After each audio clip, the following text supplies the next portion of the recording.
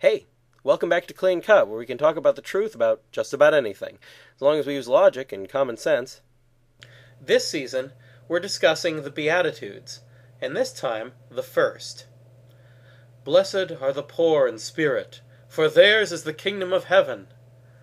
Matthew 5:3. There are really a few ways that I've heard this verse interpreted, two that have something to them, I think. First off, though, let's get the small fry out of the way.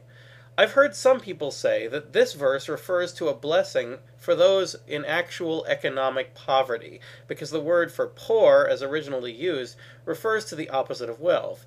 These people are ignoring the quite obvious fact that Jesus follows this up with "in spirit," and he didn't need to do that if he was referring only to the economic poor.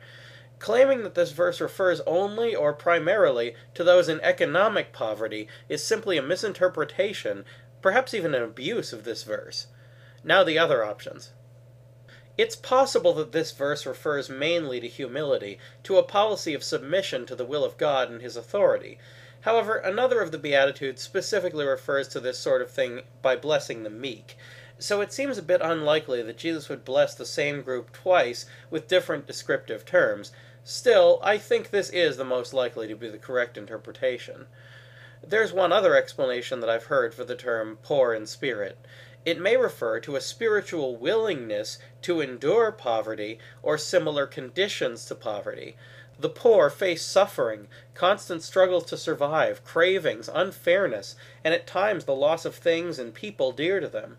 While we may not be in situations where we actually experience these things, just being willing to endure them for the sake of doing the will of God can be a good thing too, even a better thing than actually enduring these pains without the willingness to obey God.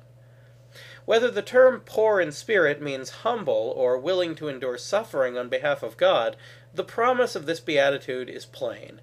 The kingdom of God is clearly heaven, the place of eternal joy and freedom from the sufferings of this world. Next time, what is meekness? That's all for now, so keep asking questions, and thanks for watching.